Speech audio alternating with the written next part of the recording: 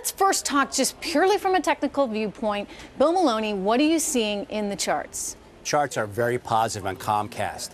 Shares were locked in this trading range going back to 2011. They broke out in early 2012 and basically have been this uptrend ever since. Trade above the 50-day moving average, the 200-day moving average, as well as the short-term 10 and 20-day moving averages.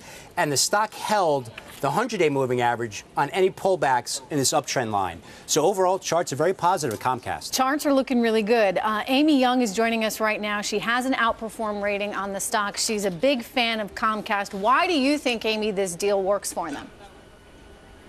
Yeah, I mean, I definitely think that Comcast is a long-term structural winner within cable.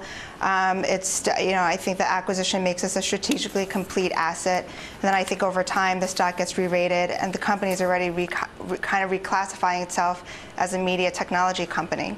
Yeah, I mean, is that the truth? These cable companies need to effectively become content media companies because, let's face it, a lot of this content may not be delivered in the next 10, 20, 50 years through the cable box anymore.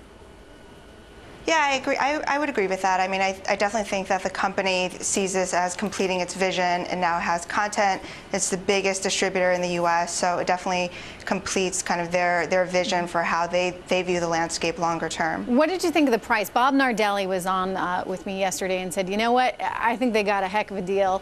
Do you agree?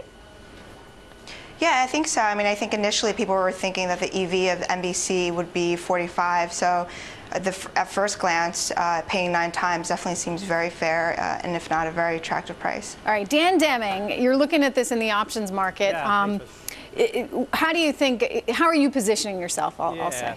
I mean, it's Animal Kingdom Day, I guess, here at the CBOE, because we're going to talk about a call condor today. Basically, if you look at the options activity in Comcast, you look at those leaps or longer-term options, like the January 2014, January 2015 options, there's a fair amount of activity, and it looks like they're positioning for the upside. So what I did is kind of structure a trade to kind of take advantage of this trend. I think it's going to continue into the end of the year, but I don't want to risk a lot of money, and I want to limit my downside. So I looked at what they call a call condor in January 2014, buying the 40 calls and buying the double calls, selling the 45 calls and the 50 calls. You do that whole package for about $1.60. Gives you a nice range, break-evens between $41.60 and $53.40 on the upside. And anywhere in between there's a nice delivery of about anywhere between 45 and 50. You get $3.40 on your $1.60 investment. Amy, what could throw Comcast a curveball?